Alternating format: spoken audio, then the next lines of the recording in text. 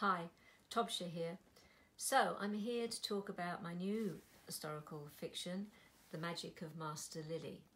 This is set in 1641 to 49 and it's about William Lilly, who's a really famous 17th century horary astrologer and was most well known for predicting the fire of London some 13 years before it happened. And he's also extremely famous in the astrology world for writing The Christian Astrology, which is the basic teaching tools to this day for most astrologers. He was an extraordinary man. It's quite possible that he was also a magician as well as an astrologer. His predictions were very accurate.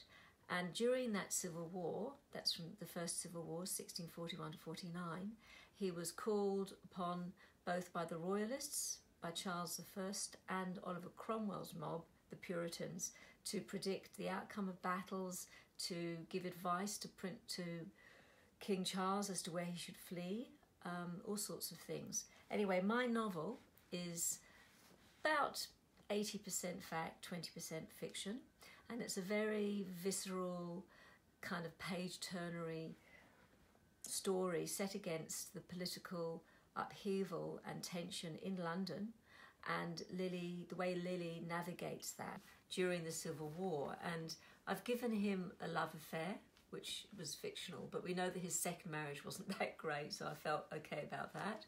And also, I did discover in my research that he had an encounter or several meetings with Matthew Hopkins, a witchfinder general, which is extraordinary. And so I've kind of built on that in the storyline. And we have Lilly sending Hopkins off onto a false trail to protect his cunning folk friends and his wicker friends. And I've been brave. I've really gone into the idea that William Lilly was also a wizard, and this is controversial amongst the astrology community. Some people think he was, some people think he wasn't. Various William Lilly experts I consulted absolutely thought that he was a Magnus. So I really hope you enjoy the book. It's an extraordinary read, and you will learn real history and also about how astrology did affect politics of the 17th century and what an extraordinary individual William Lilly was himself.